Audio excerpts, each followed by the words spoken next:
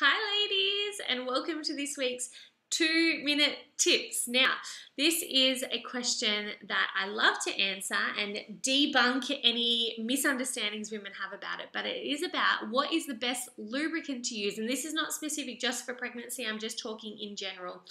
The main point I want to get across when it comes to lubricants is that we need to get rid of the lubricants with the chemicals, the flavors, the artificial nasties in them, because what you're putting in your vagina you should be quite comfortable to put on other parts of your body, your hair, inside your mouth, anywhere else. And often these lubricants that you can just buy cheap from the supermarket are filled with nasty stuff, and that's not something that you want to put down into your intimate area. So the first thing is that you need to go raid your lubricant closet, get rid of anything with chemicals, flavors, smells, nasty stuff. You want to try and keep it as natural as possible.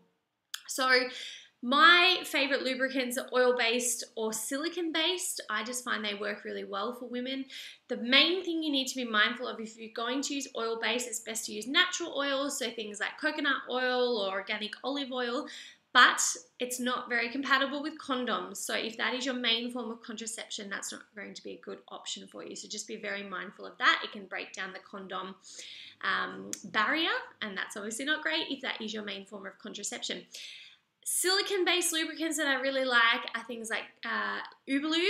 That's great. That's one of my favorites. I've used that a lot with clients. You can put it in your hair if you've got dry hair as well.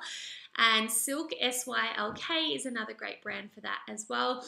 They're generally very neutral, no nasties, no added extras. You don't need strawberry flavor. You just need something really basic. So they tend to be my favorite lubricants. But like I said, the main thing is remove the nasty ones, and then try, if condoms isn't a problem for you, try like an organic, coconut or olive oil, something that you know you react well to and is comfortable to use. If not, something like an Uberlube. There's another brand called Olive and Bee, which is really lovely as well. So let me know in the comments below if you do have any follow-up questions on lubricants. I know there's not always a lot of information out there, and I'll catch you next week for 2-minute tips.